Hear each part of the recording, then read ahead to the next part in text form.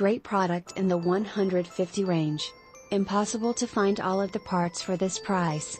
If you don't like it, you can repurpose the parts.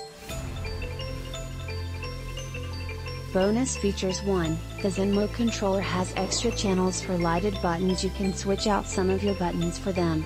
2. There are standoffs inside for a Raspberry Pi 3/4, it's a bit tight. I put a power supply inside and wired up HDMI, USB and power ports on the outside, so it's now similar to a console. Terrific construction. Bring the arcade into your home. Easy connection. Hard part is getting the buttons configured for your usage.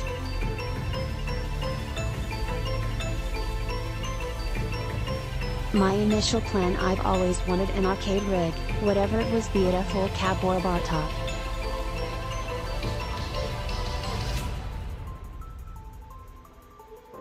I wanted one so bad I literally was going to put a cab together, paint, vinyl, molds, install the joysticks and buttons, rewire everything to my standards, etc. for mad cheap, but that's a lot to do for a lazy person like me. Then I came across this product by Micro Center.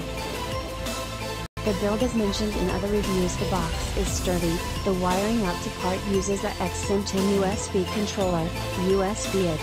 Works equals 0/16C0:0/05V1:0/040 is needed to differentiate as two controllers for retrofit.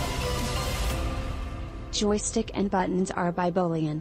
Comes with hydraulic arms for easy access, and the fact they laid down 4 notches inside the box to easily install your naked Raspberry Pi means these guys care about you. I ended up putting in a Pi 4W/512GB Virtualman. Works fantastic. My experience to every lazy person out there that's always wanted one of these 2-player arcade USB controllers, the build quality and price is worth it. Thanks for saving me time, so I could go straight to retro gaming. Fun fact, I did all this to play Super Pang and Magic Drop 3, equals. Initial thoughts: I'll update it later as well. This joystick is impressive so far. It has a sturdy wooden case and the wiring is immaculate. The control panel art is nice and the material used is really tough.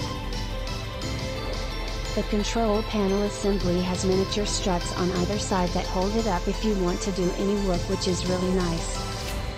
Click link in description for more reviews.